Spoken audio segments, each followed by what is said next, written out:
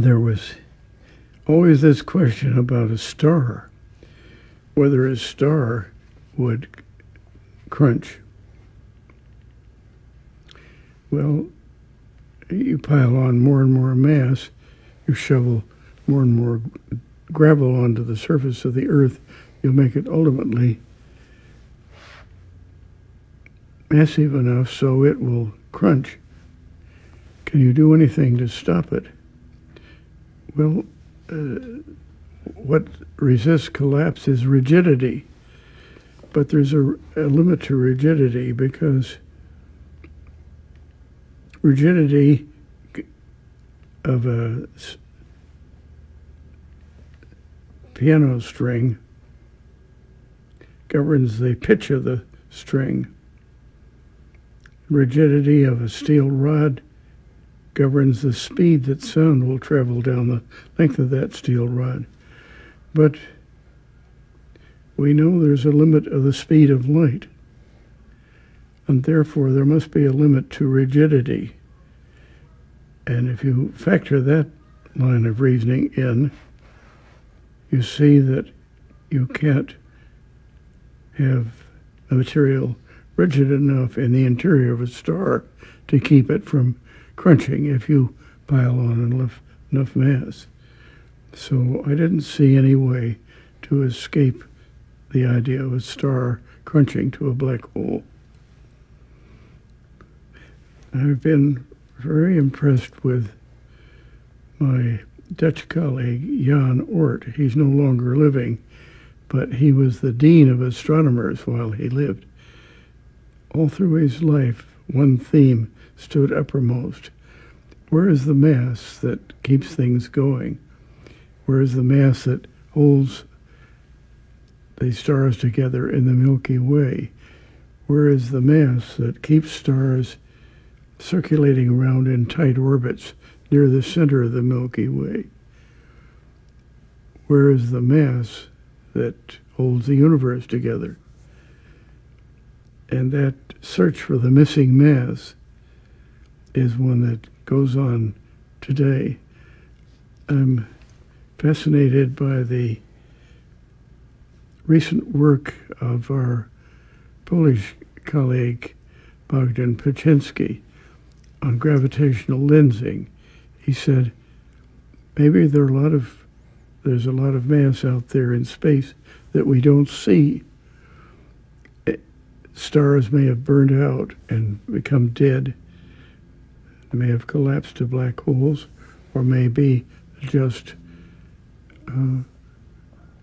cold, dead stars. Here I was having to give a lecture in New York at the joint meeting of the American Association for the Advancement of Science and the group of people known as the Society of Sigma Xi. Well, to give a survey of the frontiers. And I talked there about the variety of objects that we know about and can expect to see that we haven't seen yet. And among them I talked of a completely collapsed star, something we might call a black hole. Well, that was the first mention in print of the subject. But I had come to that term a couple of months earlier in a meeting in New York where we were considering this fantastic finding of Jocelyn Bell, the Cambridge research student working with Anthony Hewish, where they had like clotheslines hanging out. They put wires out as radio antennas to pick up signals, and they found a regular pulse with a regularity that surpassed that of even the best atomic clocks. the source of these pulses coming from space, one could laughingly say, is a sign of some advanced civilization out there. But more seriously, one looked at all the things that could be. And in this meeting, we considered rotating red giant stars, vibrating white dwarf stars, rotating neutron stars, and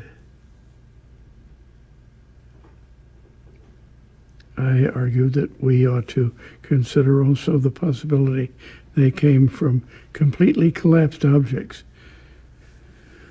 Well, after you got through saying completely collapsed objects 6 times, you look for a shortcut, and that's when I found myself using the phrase black hole. Richard Feynman objected to the phrase that seemed to me to best symbolize the finding of one of the graduate students. Graduate student Jacob Bekenstein had shown that a black hole reveals by nothing outside it what went in the way of spinning electric particles. Might show electric charge, yes, mass, yes, but no other features. Or as he put it, a black hole has no hair. And Richard Feynman thought that was an obscene phrase. He didn't want to use it, but that is a phrase now often used to state this feature of black holes, that they don't indicate any other properties other than electric charge and angular momentum and mass. The Chinese records back as far as 1054 give us information that we don't have recorded otherwise. They had spotted a nova, a new star, in one region of the sky. And that region nowadays is the center from which we get pulses. But where does the light come from that we see there? This cloud of gas thrown out. Why should gas continue to radiate energy? Because the energy has to disappear.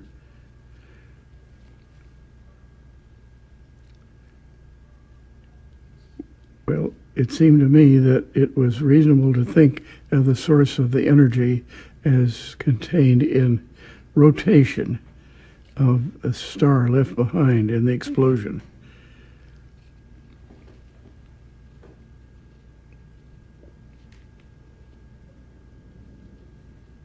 I should have followed that up by looking for pulses of light coming from that object, but that was subsequently observed, I think if I remember right, 30 pulses a second.